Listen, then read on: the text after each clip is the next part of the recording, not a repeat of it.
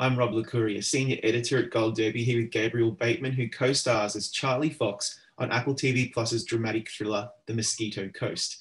First of all, Gabriel, I'd really like to know, Charlie is not just your average, everyday, rebellious young teenager, because we've seen that character so many times before. From your perspective, what makes Charlie unique and interesting? Yeah, actually, I think what part of what makes him interesting is he's kind of the opposite of that archetype in a lot of ways. He really idolizes his dad, and in his eyes, his dad can do no wrong, even though, clearly his dad is largely responsible for a lot of the trouble that they get into.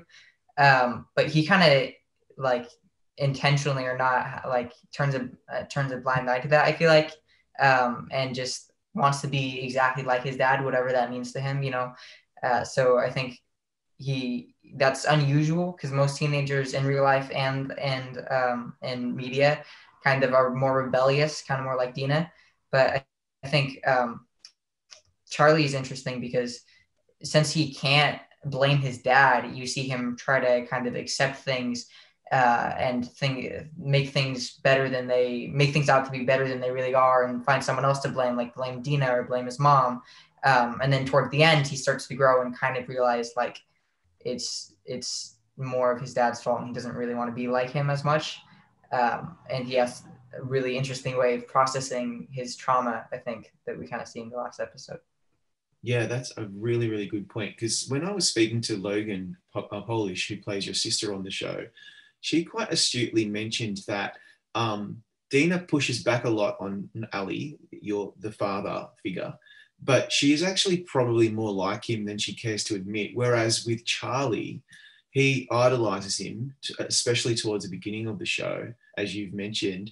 But he slowly starts to realize he's kind of really nothing like him at all, and has been put in a pretty precarious position probably throughout his whole life, against his will. So when do you think Charlie starts to really, when does that penny drop for him, and did that start to change your performance as the series progressed over the first season? Yeah, I think that Neil has a specific quote about that in which he says, Dina wants to be nothing like her dad, except for she's really similar. And then Charlie wants to be exactly like his dad, but he's actually a lot more like his mom. Because Charlie or Dina and Ali are both kind of hard-headed and decision makers, and go forward with whatever their plan was.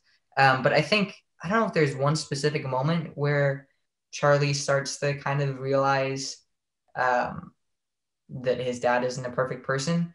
I would say it happens over time, but probably the most driving episode in that would be episode 3 for me, because I think that's when he really starts to see the consequences of what they're doing, because they have no water and they're walking through the desert for days on end, and everyone's exhausted. And I think he kind of starts to realize that it's more his dad is more responsible than he'd like to think.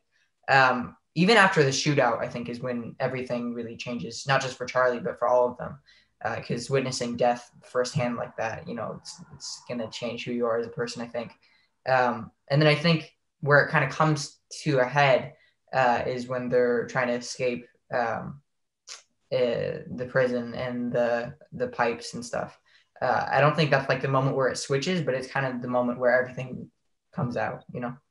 Yeah, I think you're right. There's a few events where it just seems to accumulate to the point where we get to episode 6 and 7, and Charlie just realizes, what on earth has this man got us into? So we will talk more about some of those highlights from the season, but going right back to the beginning, it's clear that Charlie and Dina don't really understand or fully appreciate what their parents have gotten themselves into and what they're running from. And that's a really interesting dynamic for us, the audience, because we don't understand and we're trying to figure it out. And so then Charlie and Dina are really our surrogate, and we are experiencing the show through them. Did you like the way that the show did that? And so you were kind of we were looking at the show through your eyes. Yeah, I mean, probably one of my favorite things about the show, or specifically relating to my character, is that the kids in it are written like actual people, not just kids. and they view things in realistic ways and kind of process things in realistic ways. So that makes it really easy as an audience member to latch on to like what they're going through and the way that they view things, because it's, they're kind of reacting how most people would when they don't know the full situation.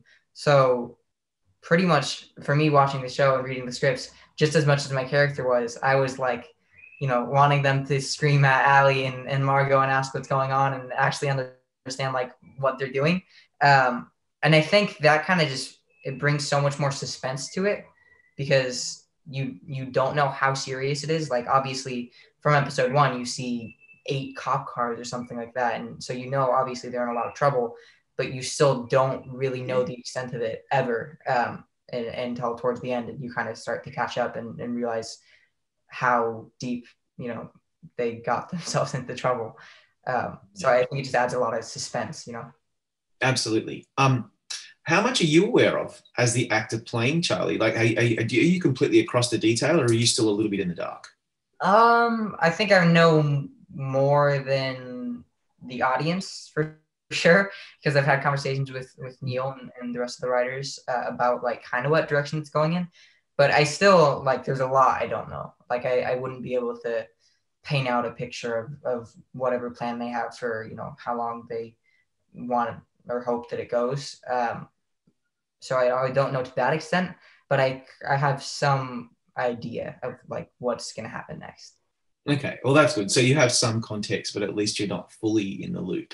Because that's probably helpful, I guess, to you trying to portray this kid who doesn't really know what the hell's going on. Yeah, it was actually really helpful in general, just because not just with that, but the environment we were in, it was really tough to work in. And there were just a lot of things that kind of added up for me to feel like Charlie on and off set. I didn't know what was happening with the story. I really was tired at the end of every day, working in the desert for however many hours. And I actually had a pretty similar childhood to Charlie before he goes on the run. So there's just a lot that kind of helps me get into that mindset, I think. That's fantastic. Speaking of the desert, because you touched on this a couple of times, so episode 2 features this shootout at the border, for people who haven't seen it, with these vigilante militiamen. And then episode 3 is when you're in the desert and you're trying to get, to safety in Mexico.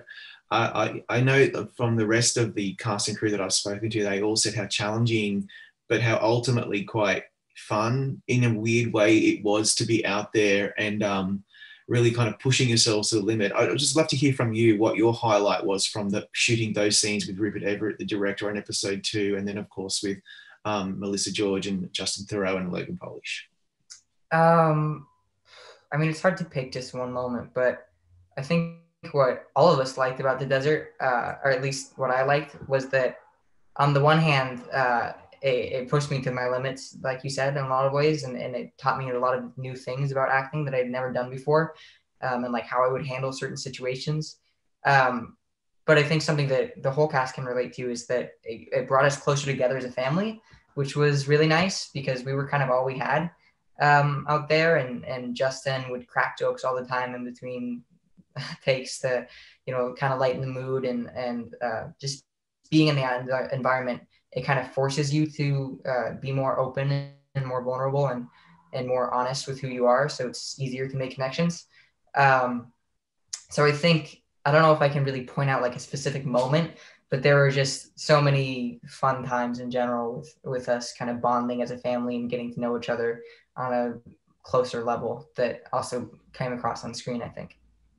It really did. And I think Melissa shares your views. She said that those scenes were very difficult to shoot, but she kind of like said it was like a first world problem, and it was great to be out there doing it, but it was so difficult that you all seemed to really bond over that shared experience, which is really fundamental, I think, in trying to get this cast to gel. We then get to the final episodes where Charlie is being detained in a jail in Mexico, and I'm watching you and Justin Theroux in those pipes in the water, and just figured that would not have been terribly fun to do. Talk us through those scenes. Well, I mean, like you said, all of this is even more than a first world problem. Not Yeah. many people get the opportunity to do, what we're doing. So it's very fun, but it was definitely challenging. By the end of it, I didn't really want to swim like ever again in my life. Yeah. I spent like 10 hours straight in the pool, I think, and it was really cold at some point. Like I got to wear my wetsuit for a few hours, so I got like really shivering for the scene, which actually kind of helped it. I didn't have to act cold. I really was cold. So method of you. Yeah, I like it. Yeah, I mean, it wasn't intentional. It was just like Yeah. subconscious knew that I needed to, get into the mindset more. But yeah, I mean, that was probably the newest experience for me, besides maybe working with some of the guns, was all the waterworks. I'd never done that before. And, I mean, if you know how to swim, you think it's going to be pretty easy. But once you actually get in there and work for like 9 hours, it's pretty exhausting. It's harder than you would think. I was very sore for a week after. Yeah. But looking back on it, it's fun, Yeah. Remembering it's a lot of fun, but A great experience. It's a little more tiring. Yeah, you touched on the guns. I'm glad you mentioned that because that's episode 4. I think that's called Bus Stop. And it opens with this really odd scene of these taxidermied animals being blown apart by bullets. And for the audience, we're like, what on earth is happening? And then we realize it's Charlie and the son of one of the drug lord people at the hacienda shooting dead animals. What did you think of that? I thought that was a really effective scene for us to understand there's something slightly off with Charlie. Yeah. It's kind of like Chekhov's gun in a way. We start to see more and more patterns of Charlie kind of like idolizing guns and how they work and like how people use them, and kind of feeling powerful, I think, in himself, because he's in a situation where he has no control over anything and he probably feels really powerless.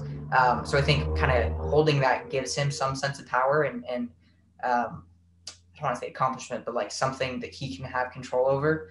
And I think we see, pretty much from the shootout, it started to build in his mind. And then it kind of, the first time that I, reading the scripts at least, was like, this might be a problem later down the line, was in episode 4, where he's starting to ask questions about them and how they work and like, what's this one? And trying them with Hugo. And then obviously that kind of comes back later when he, uses his pistol. But I think that's when we start to realize that there might be something not right with how he's handling the stress, kind of. And also the crab scene, I think that was another scene where you kind of realize that he's not handling everything well and he's taking it really hard and it's clearly affecting his psyche, all the trauma. But yeah. It makes me wonder, someone like yourself, you've been working for such quite a long time, relatively speaking, given that your age. But this role to me feels like it's a very mature and complicated role for someone of your age to play. And so because of that, how much guidance did you need to lean on in certain parts to really understand and get into the headspace of someone so messed up, I guess, like Charlie? Guidance from your co-stars, but perhaps maybe from Rupert and Neil. Yeah, I mean, I don't know. I mean, every role is different, so getting into any headspace can be hard.